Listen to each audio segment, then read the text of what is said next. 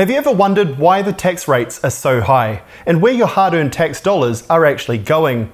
In this video I'll be breaking this down, showing you exactly how the New Zealand government has spent the taxes it generated in 2022 and 23. But it's not all just about the boring government stuff. We'll also be talking about some of the wacky and unexpected ways that taxes are used, so stay tuned for that. On this channel, I post a lot of content about the best practices to manage your money effectively. Today, we'll be turning the tables and revealing how well the government manages theirs in running the country. These figures I'll be showing come straight from the New Zealand Treasury, and I'll be putting these numbers in context as a percentage of the overall spending, the cost for every person in the country, and how the spending has changed versus last year. You work hard for your money, so it's only fair that you know how the tax component is being spent. Now, if you're new to my channel, I post a lot of content around personal finance and investing. Please make sure to subscribe down below to make sure you follow all of my future videos on interesting financial topics such as this one. Let's start by looking at the high-level breakdown of taxes collected and spent over recent years. In 2018, the government collected revenue of $98 billion and spent $86 billion, meaning they had a surplus of nearly $12 billion. Today, the government collects $144 billion in revenue and spends $157 billion of this, meaning it is running at a deficit of nearly $13 billion a year, which is likely to be funded by debt. What is clear from this is that there has been a substantial increase over the last 5 years in the amount of money that the government is both generating and spending. On the right-hand side, I've taken account of the annual inflation numbers for the September quarter. If we increase the 2018 budget by the inflation rate each year, the actual amounts earned and spent are much greater. Let's now jump into the tax take for the 2022-23 year. If you wanted to see a full breakdown of where the government makes its money, here it is. Inland revenue, of course, is the government's biggest earner, generating 78% of their total income. Right up the top is the PAYE tax, paid by those earning a wage or a salary. This generates $45 billion a year, or about a third of the government's income. Under that, you have the GST of $28 billion, which is collected on the sale of most goods and services. And under that, we have company tax,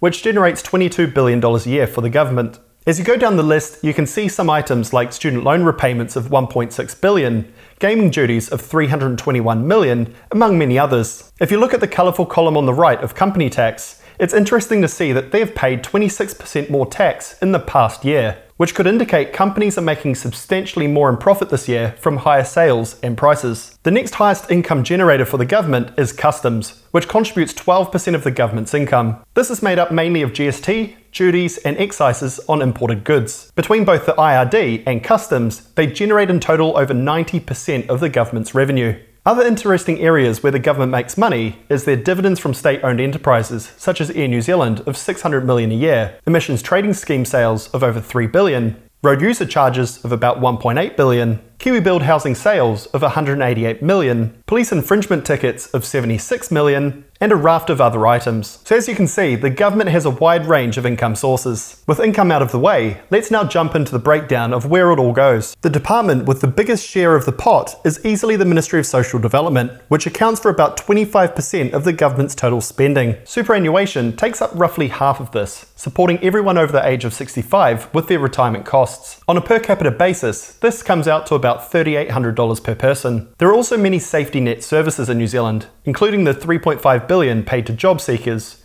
$2.3 billion for those requiring accommodation assistance, and $2.2 billion for supported living, among others. Student loans are another interesting item here, as we saw this on the income side too. The government receives $1.6 billion in student loan repayments each year and pays out roughly $1.7 billion. Given there are likely to be more students today than in the past, the scheme is nearly self-sufficient, which is interesting to see. Other items include $600 million in student allowances, winter energy payments of $500 million, various wind-downs of COVID assistance, and several apprenticeship and training schemes to get people ready for the workforce. Next up is the Ministry of Health, which runs our health network. To provide free healthcare for the entire country, the cost comes out to only $4,600 per person, or 15% of the government spending, which is extremely good value for such an important service. Hospitals and specialist services, such as mental health clinics, are right up the top, which cost $11 billion a year to run, followed by other health services of $8 billion. Other interesting items include the COVID-19 response, such as the health response, immunisation program and vaccine purchases, all of which have had substantial declines in funding as we emerge from the pandemic. In total, pandemic healthcare related activities in the 2022 and 23 year come to just under $1 billion. A year ago, however, this was a whopping $4.7 billion. Other interesting items include allocating $250 million a year towards a new hospital for Dunedin, $20 million towards problem gambling services, and legal expenses which are up over 500% on last year, perhaps due to the Ministry of Health having to attend more court cases in the aftermath of the pandemic. After that, we have the Ministry of Education, which provides free schooling for Kiwi kids through primary and secondary school, and heavily subsidised tertiary education, or universities and polytechnics. In total, it requires $20.2 billion in government spending each year, or 12.8% of its overall budget. Primary schools are the biggest cost at nearly $4 billion a year, secondary at $2.9 billion, and tertiary at $2.5 billion.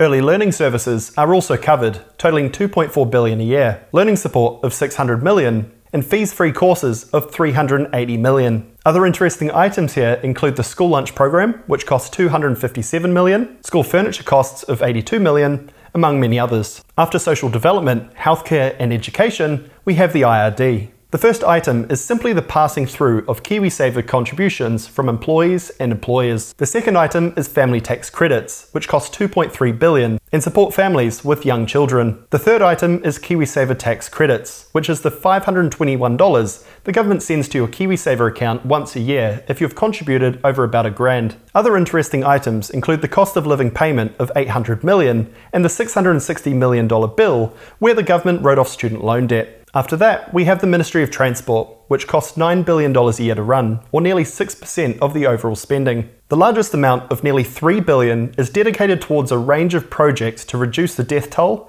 increase the use of public transport, encourage less car use, and maintaining of the road and rail networks. KiwiRail absorbs a further $900 million a year. Auckland City Rail Link another $500 million, and the Auckland Light Rail Unit, which is yet to start works, cost another $68 million. One interesting line here is the Clean Vehicle Discount Rebate. A total of $123 million has been assigned to subsidising the purchase of low-emission vehicles. As you can see here, there are many areas of government spending in the transport area. Next is the Treasury, which costs over $8 billion a year to run, or 5% of the government budget. The biggest item here by far is the $4.5 billion that goes towards debt servicing. At the start of the video, I showed that the government was operating at a deficit, where the incomings were less than the outgoings. This causes the government to go further into debt to fund the spending, which later requires the government to pay interest on that debt. To put this into perspective, the current interest bill is over 5 times higher than the running costs for the Department of Conservation. Another interesting item is the New Zealand Super Fund contributions of $2.5 billion a year. This is a funny one, as the government is running at a deficit to fund these contributions, meaning they're taking on debt to fund their stock market investments. Even in the retail investment space, we know that buying stocks with margin is a very risky game. Aside from these, the government also spends $55 million on its venture fund and other areas, as you can see. The Ministry of Business, Innovation and Enterprise, or MB for short, costs the government a further $7 billion a year, or 4.6% of its budget. The largest expenses here relate to ACC, which covers Kiwis for accidents. They've split this into many areas, and by summing those up, it comes to around $2 billion a year. As there are quite a lot of items here, I'm going to just name a couple interesting ones. As I scroll through, if there are any you want to take a closer look at, just pause the video as I go down. Advertising New Zealand as a tourism destination came to $111 million. Production grants to the film industry, such as Lord of the Rings and things when they were filmed, came to $51 million. And as you can see, just a long list of miscellaneous items. Next up is the Defence Force, which costs a total $4.9 billion a year, or 3% of overall government spending. This covers a range of costs related to Army, Navy, Air Force and peacekeeping operations. There isn't a lot to see for this one, so I'll move along. Next is the Ministry of Housing and Urban Development, which costs $4.5 billion a year, which is just under 3% of the total budget. The government spends almost $1.5 billion a year in acquiring new public housing stock. A further $800 million is used to prepare land for development, and $130 million was paid out as first home grants. $96 million was also spent on increasing the stock of affordable housing. Next up is the Ministry for the Environment, which costs just under $3 billion a year, or 1.85% of the budget. This ministry is essentially paid for, as they bring in $3.4 billion a year by selling units under the emissions trading scheme. This makes them one of the rare departments that actually makes money in the government. The surplus allows them to self-fund many projects, such as $70 million towards improving freshwater quality, $48 million towards fighting climate change, and $4.5 million towards the cleanup of the Waikato River. Next up are the police and the Department of Corrections, which each individually cost about $2.5 billion a year, or 1.5% of the budget. What the police do is pretty self-explanatory, but on the corrections side, the cost to run the prison network costs $1.2 billion a year. The Ministry of Justice is next, costing $2.1 billion a year, or 1.3% of the budget. The largest amounts are for the Treaty of Waitangi settlements of up to $350 million a year, but also include the cost to run the court system and pay for the necessary judges and other staff. The Ministry of Foreign Affairs and Trade costs $1.8 billion a year, with about $1 billion of this going towards humanitarian assistance abroad, largely in the Pacific Islands. There are also costs related to foreign policy, about $87 million a year going towards work in Antarctica, and about $1 million going towards Expo 2020, which was a showcase to promote New Zealand in Dubai. Oranga Tamariki, or the Ministry for Children, costs $1.4 billion, or about 0.9% of the budget, for the work it does to intervene in situations where children are in danger. The Ministry of Primary Industries costs a further $1.2 billion, or 0.8% of the budget, to mainly protect our farming and aquaculture industries from any biosecurity hazards that could risk their industries. The Ministry of Defence, which funds some of the capital expenditure related to the Defence Force, costs a further $1.2 billion a year, mainly to invest in better technology and vehicles for their war and peacekeeping activities. The Department of Internal Affairs, which processes passports, grants citizenship, among a few other areas, costs $880 million a year to run, or about 0.5% of the government budget. Interesting sub-items that you wouldn't usually expect include $30 million going towards a royal commission into abuse cases, VIP chauffeured vehicles of $9 million, film classifications of $3 million, and $386,000 that paid for the domestic travel of former prime ministers. I don't know how many former prime ministers we have, but it sounds like quite a lot. The Department of Conservation costs $850 million a year, which sounds a bit low, with the largest amounts going towards the preservation of the natural environment. $50 million went towards the capital expenditure to upkeep their buildings, $27 million towards keeping protected areas predator-free, and $921,000 towards a memorial and museum for the Pike River disaster. The remaining ministries are quite small. As I scroll down, I'll note some of the more interesting highlights. $172 million goes towards funding public broadcasters such as TVNZ and Radio New Zealand. $23 million goes towards Māori television. $544 million is spent on land information activities. $109 million is spent on running the 2023 census. And GCSB, which is the government spying arm that busted Kim.com,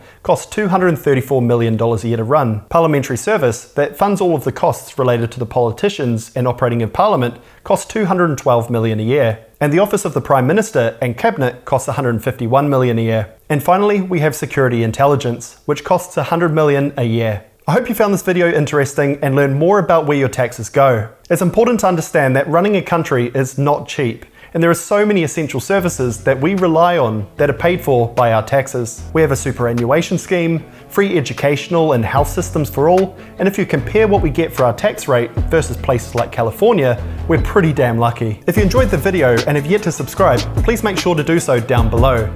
You can keep up to date with all my future videos in the personal finance and investing space. Thanks for watching, and I look forward to catching you on the next one. Cheers.